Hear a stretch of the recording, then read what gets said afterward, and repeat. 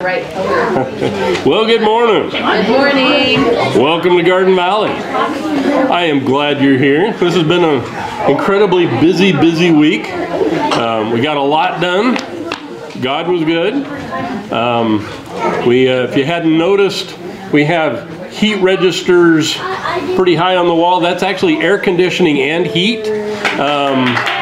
Yes. We spent part of the week working on that. North side heating, it's from the car wash in Cobble. They kind of go kitty corner across the road. They were incredibly nice. They've been out here numerous times, and they assessed what we needed. And I wanted to put a TV up in that corner so Jana can have the words to whatever you're doing. We can't see what you're doing from up here. So I was going to put a little TV on the wall, but the north side wired in a plug-in for us for our TV, so we can make that happen. So anyway, so we have heat, we have air conditioning. I know, this is good. And everything I've just talked about is covered by donations. We didn't take any money out of the church budget. It was all 100% paid for beforehand, including the guy that's coming in to do the sheetrocking. All that's paid for by donations. So yeah, God is just good. He's taking care of Garden Valley. Sometimes God uses odd things to get your attention. And this was, I don't know, probably close to 10 years ago.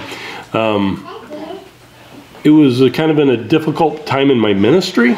And there was a lot of things I was wrestling with. And the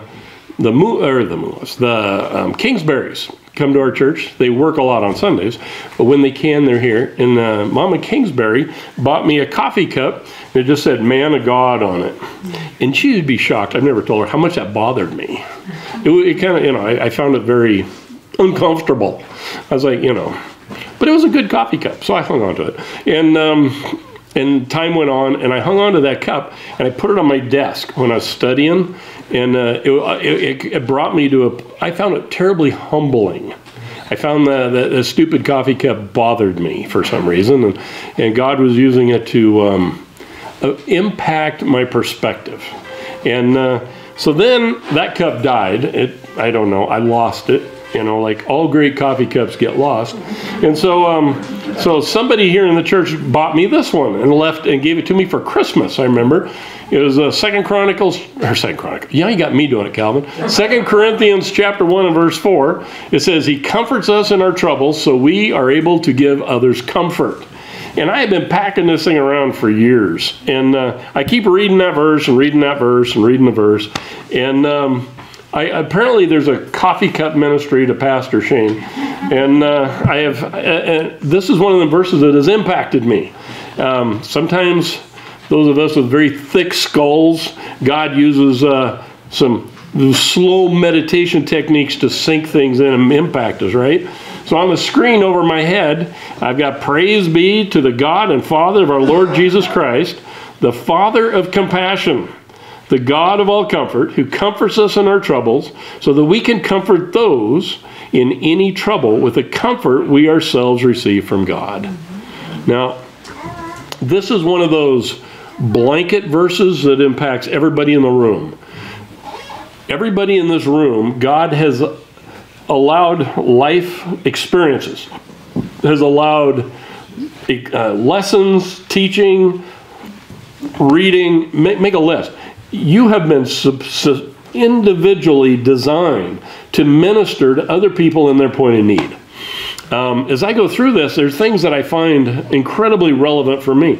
Whether it be military, I have a very natural compassion for those serving in the military, those who have served in the military.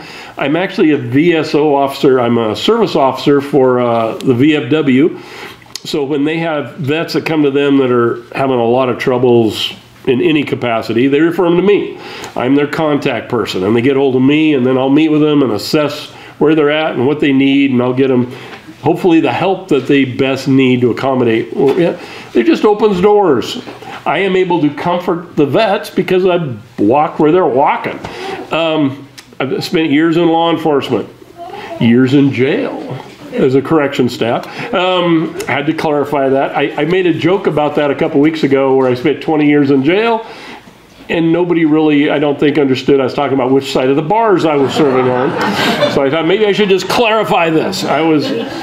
Because I was on the outside of the bars, but the guys inside the bars had better health insurance than I did. In fact, theirs was free. But anyway, so I find that like law enforcement will reach out to me. Spent years as an EMT in an ambulance, so that with EMS, fire. I find people reach out to me. Why? Because I have been there. I have suffered. I've been through the battles. I've suffered the pain of these different careers, these different experiences, and that is where I'm at. That is what I'm experiencing. God allowed me to take a class at Moody Bible Institute where they spent the whole semester talking about nothing but funerals. The guy was a master. He did at least a funeral a week in Spokane. He spent a whole semester doing nothing but teaching us guys how to do funerals, how to meet people's needs, meet them where they're at, assess what they need, and companion them, walk alongside them in their valley of the shadow of death. This stuff is invaluable. So as I'm ministering to people, what does this do? I am able to take this verse and I understand this, because the things that I have struggled with, the things this morning, had a family get a hold of me whose church is going through a church split. Why? Because they need counsel. They need godly insight. They want to know where God wants them to be, where their heart should be. So my point of bringing all this to the front is, you look at your life, look at what God has done in your life, what He has allowed you to suffer, what He has allowed you to go through. We had a lady in our church years ago, went through a really difficult time in her life. It was very dark, and I walked through this with her, and I remember we sat right here after church one Sunday, and she's weeping, and she's like, I don't understand how God would allow this to happen to me. And I just told her, I said, think about this. I said, God is allowing you to go through this, and I was thinking about this verse. God is allowing you to go through this darkness to prepare your heart so that you're going to be prepared to minister to other women that go through this darkness. You're going to be able to minister to them in a way that I can't. I told her, I says, I am happy to sit down with them and happy to share the Word of God and happy to pray with them. But I says, you have a heart for them because God is comforting you in a very special way. Is that awesome? That is what this verse is teaching here. And if I had to pick one thing that I think people are really struggling with today, is the goodness of God. Is God good? You know, the generations past, they struggled with, is there even a God? You know, they did the whole question about whether there's a God. Well, now the question, I think, has shifted to, is God good? Is He good? They say, you know, you acknowledge there's a God, so she does not like this sermon. She has had enough.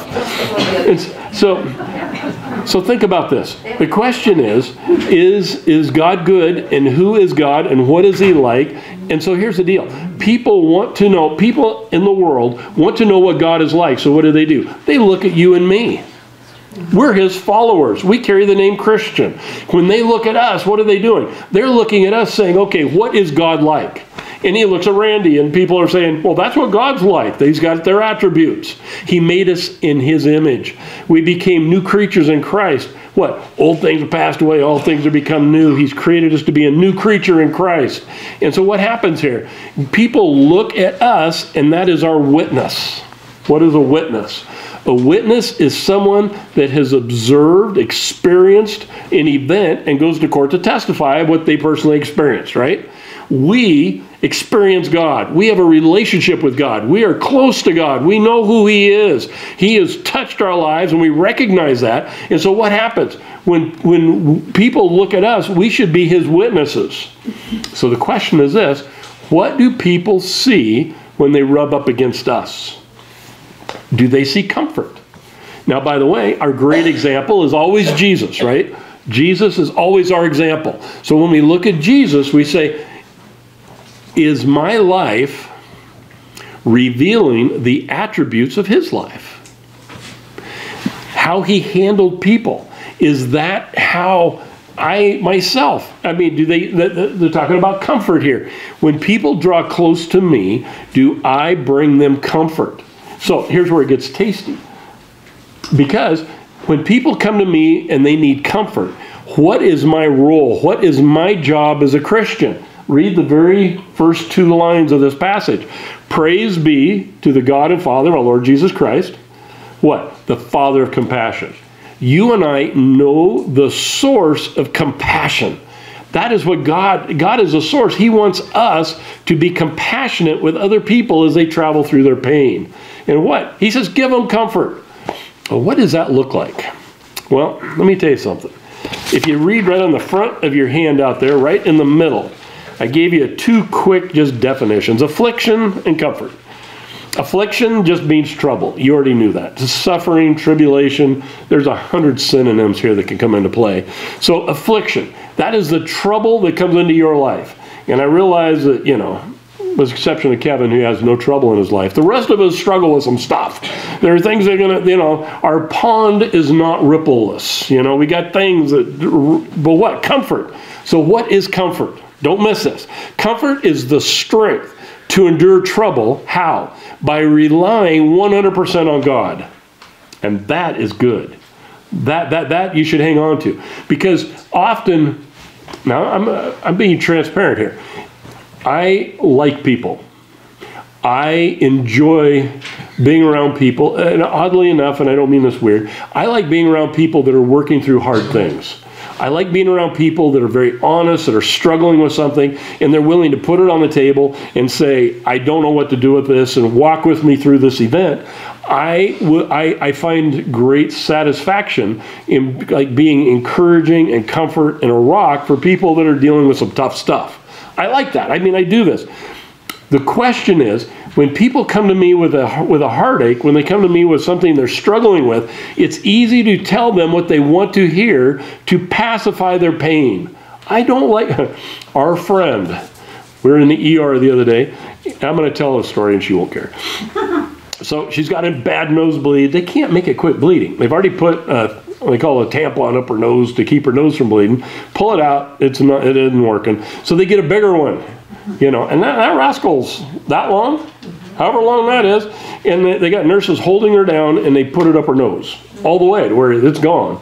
And I'm like tears running down my cheeks, and I am not happy, and she's not happy, and I'm like, now we know why I'm not working in the ER anymore. That was awful. And so I'm looking at, I'm very, very compassionate now, to this kind of thing. When I'm looking at this, she is suffering an affliction. So what is my role in this? My role, matter of fact, I spent a lot of time with her. We spent hours together. As we're spending time together, I need to draw her closer to God. That's right.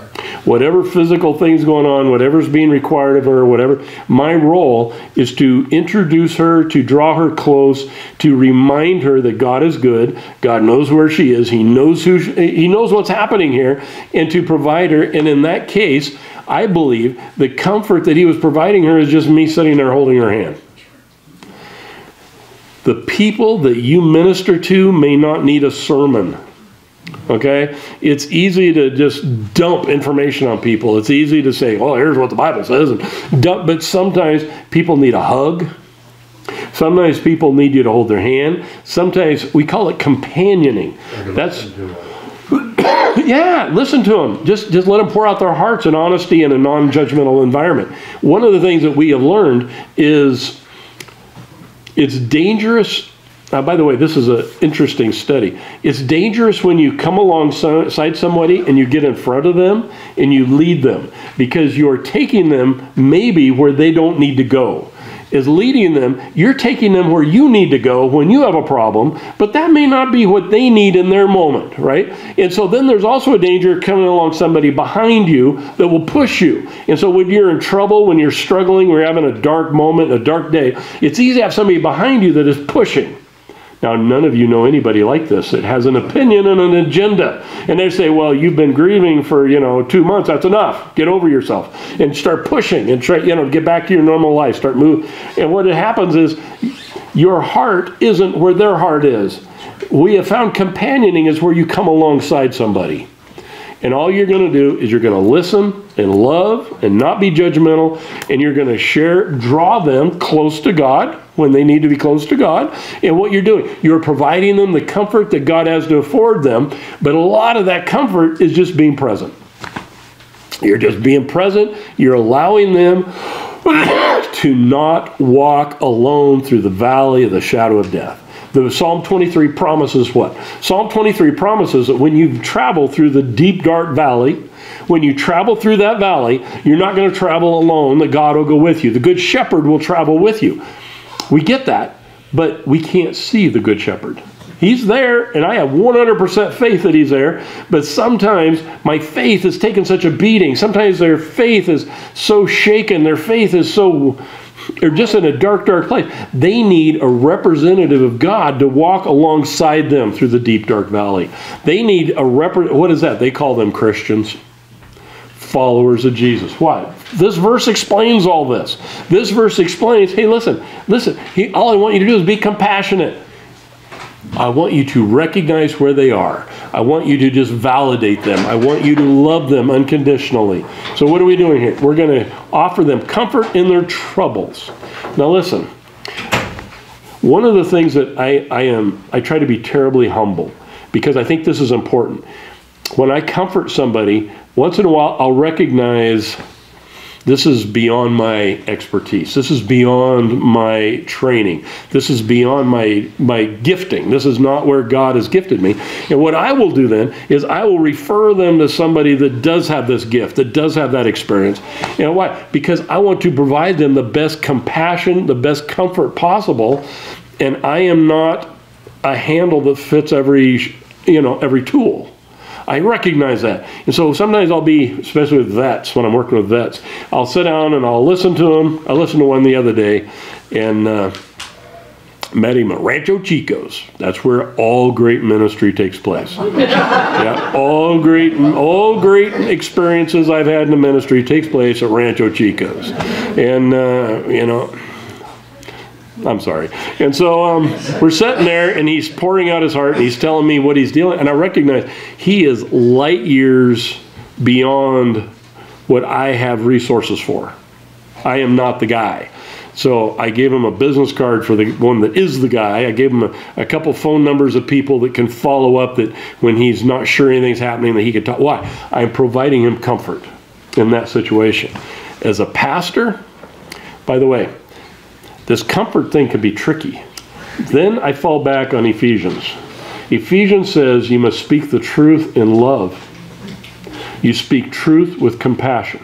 Why? If you speak truth without compassion, you're cruel.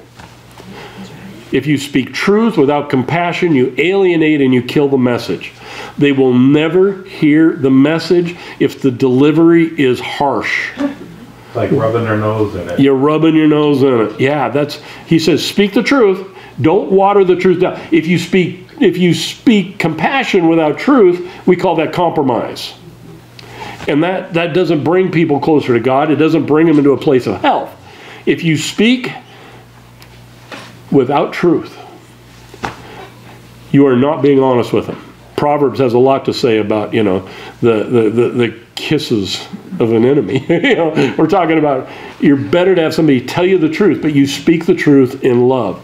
And I have thousands of hours of illustrations of this. I have walked with people through darkness, and I have shared truth with them in a way that was palatable, in a way that they could understand it, in a way that the Word of God was. Sometimes you do it in small doses. You take a small spoon. Why? Because the Spirit of God is going to take the seed and work with it. I can't do that. I'll take the Word of God, I'll put it in their heart, I'll put it in their mind, and then let them chew on that a while. And by the way, I didn't come by that being a smart guy. I had they call it pastoral counseling. It was a 4-year class that we took in the Bible college. In pastoral counseling, I remember the instructor had a very strong opinion, who'd spent his whole life a pastor. And so he would get up and frequently say, listen, when people come to you for counsel, they do not want your counsel, they want your validation.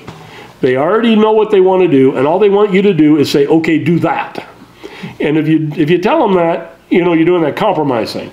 He said, you're better off to say, well, the Word of God says this, and then stop. Keep it short. Say, this is what the Bible says. Let them walk out the door. And if God brings them back, now get serious about it. He says, then, maybe God is doing a work in their heart and you need to work with us. But he says, you need to give them the Word of God. Why? Because God is a source of comfort. God is a source of guidance. God is a source of joy, the source of peace, all these things. I made you a whole list of things on here. Clearly, I don't have time to go through all of it. And basically what I did is I just set at my computer. It says, God allows trouble to happen when? God allows trouble to happen to, And I gave you a list of 7 things. And I tried to give you some verses. There's a lot of verses that can blend in here. And by the way, you should consider these things. You should meditate on these things, ponder these. Why would God allow trouble to happen to you? If I don't have troubles in my life, how can I minister to somebody else who's going through the same thing? You just quoted the scripture. Amen. God will allow the trouble to happen to me, and it will give me the honor of walking with them when they are struggling. Like taking you to school. Remember that old story, don't criticize me till you've walked a mile in my shoes. Yeah. Oh, I made you a list of 7 things here. Go through these at home. Flip your little paper over. Flip your paper over. At the very top, I gave you maybe I have like some quotes. So when I die, you can present them at my funeral, okay? I have Shane-isms. This is one. God never wastes a hurt.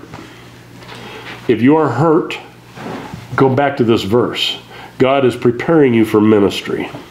If He's allowing you to travel into a hurt, into some darkness, He is increasing your faith. He's teaching you who He is. He's going to bring you out the other side, and He will not waste a hurt. Count it all joy. Count it all joy. James chapter 1. Count it all joy when you're experiencing dark days. Amen?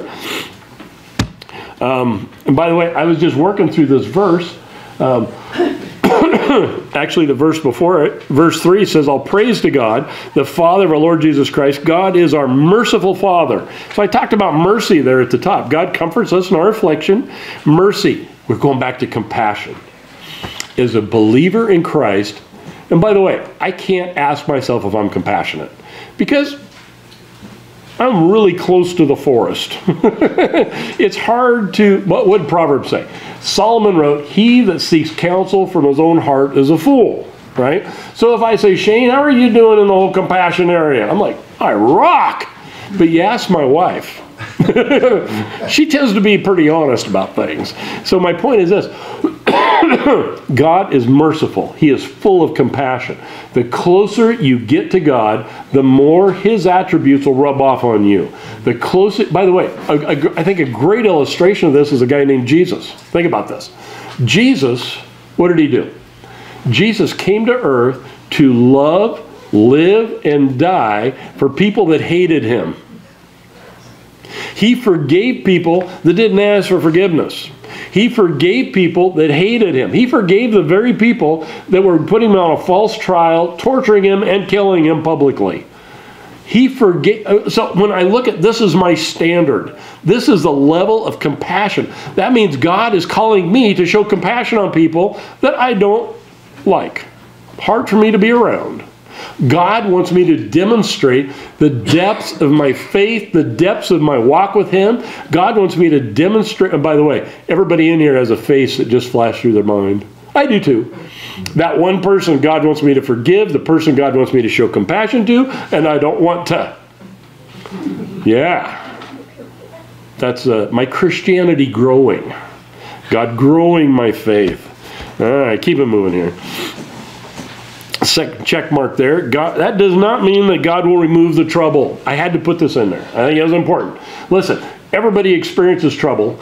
And how often when we pray do we pray and say, God, Rita has a thing and I want you to remove it. Well, the truth is, the thing that she's traveling through, God is allowing her to travel through it to prepare her for a service or to increase her faith or to deal with something He once dealt with.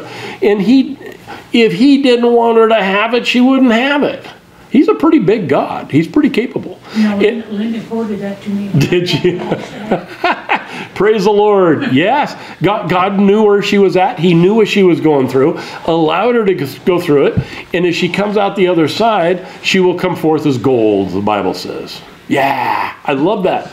that refining process. But that just because I pray about it doesn't mean God's going to remove it right then and there. It's not like I'm going to go over there, put my hand on your head and say, you're done. It's finished. No. God has a plan. And what's important then when I pray, I need to pray in tandem with God's will.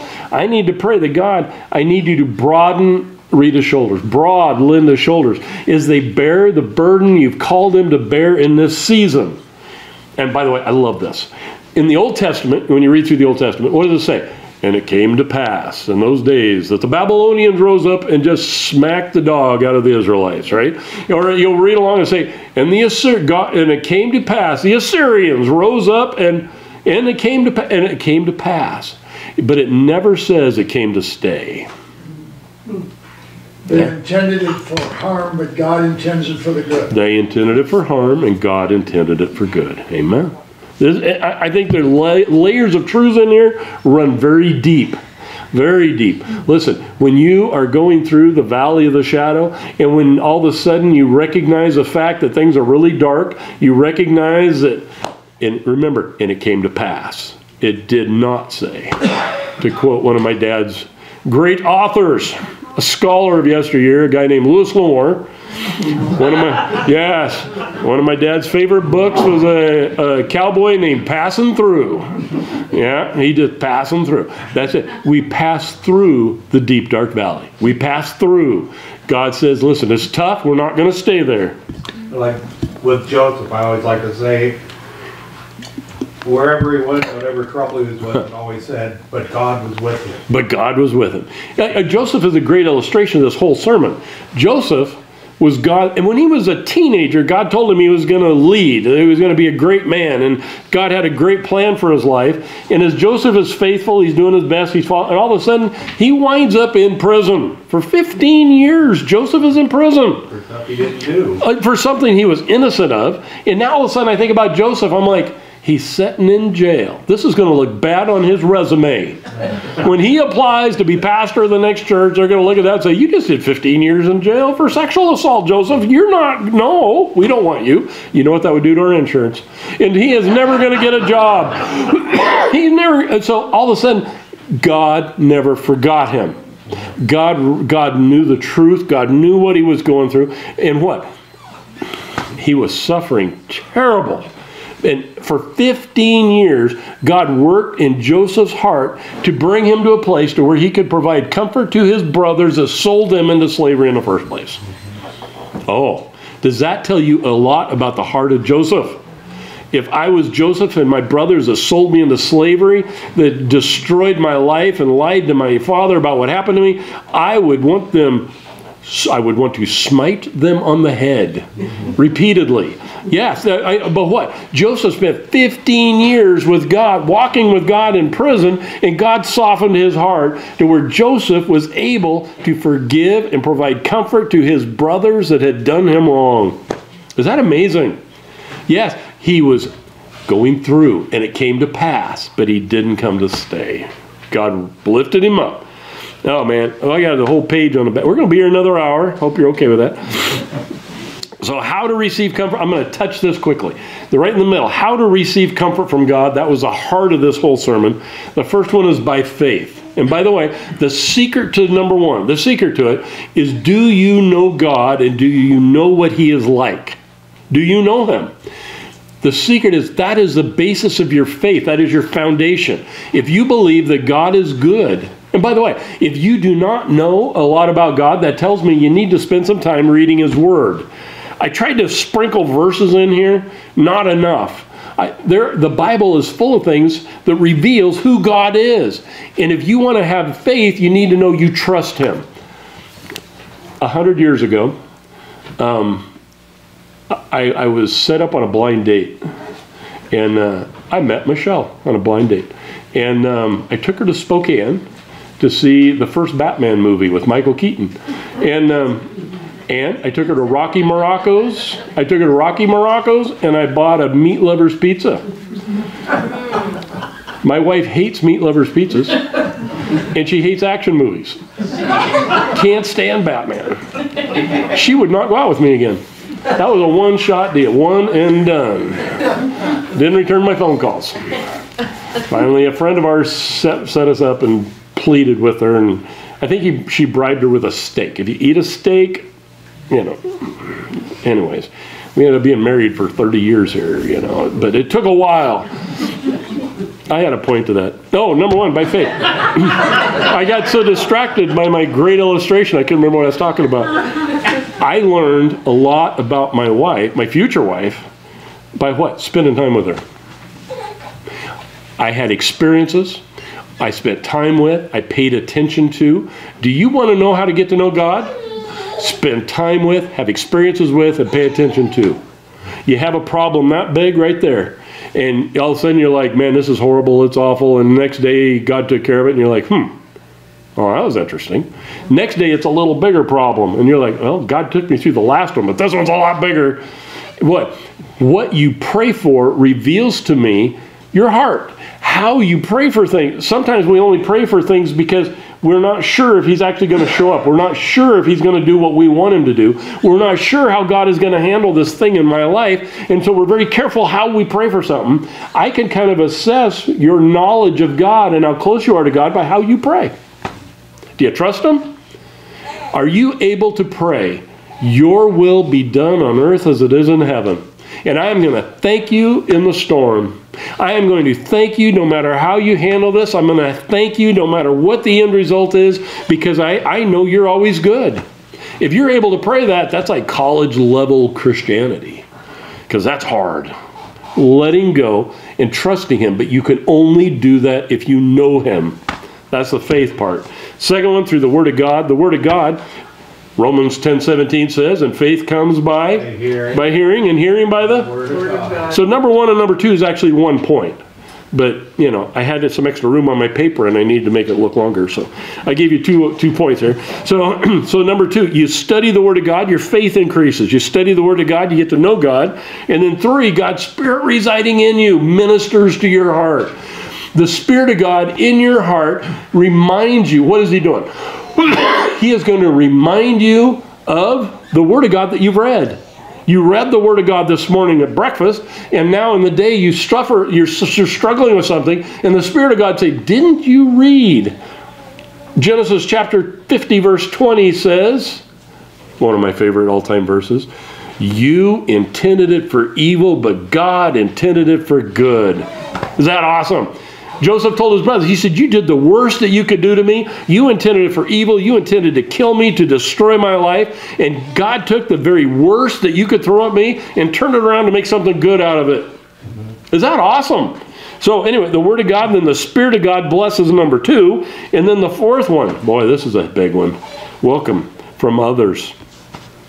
You should have people, matter of fact, being transparent, a few years ago, church is going through a tough time. I was going through a tough time. It was a learning experience for Pastor Shane. And so what did I do? I gathered people that I trusted, that loved God, that would keep me accountable, so that I didn't spin out of control, draw my sword, scream there can be only one, and start lopping off heads. And so I needed people that would hold me in check. I needed people that would, my dad, Calvin, Jim Caves. I have a list of saints that love God, that know God's Word, that I trust. I trust them more than I trusted myself at that point. I knew that my call was to be faithful, and beyond that, I needed somebody that would hold my feet to the fire, people that I could call and say, this is what I'm addressing this week. Am I right? Am I wrong? What am I missing? You need to have people that will walk with you in the deep, dark valley, that will come alongside you and companion you, will pray with you, will give you wise, honest, godly counsel, that'll come on and offer you comfort. There's comfort in this. I found tremendous, by the way, I found it liberating and comforting when I would call these people of God. They would minister to me, and all of a sudden I could say, I'm where I'm supposed to be doing what God wants me to do. That, my friends, is what they call joy. Last thought. What is joy? Joy is in the midst of the storm, God looking down, smiling, saying, you're my child and I'm good. Trust me, I know what I'm doing. And you, in the midst of the storm, can experience the peace of God that passes all understanding. Is that awesome? No.